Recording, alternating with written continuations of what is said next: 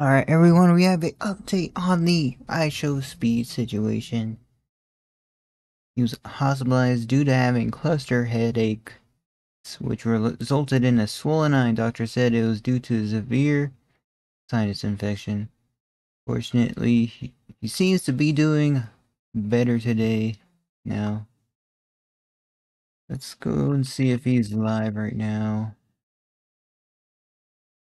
He's not live right now. But yeah, he posted the video earlier. And yeah.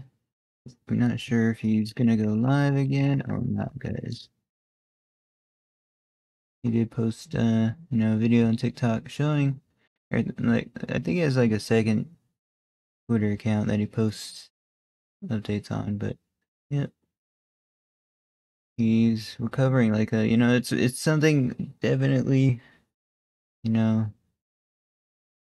severe, but he seems to be doing better. So everyone,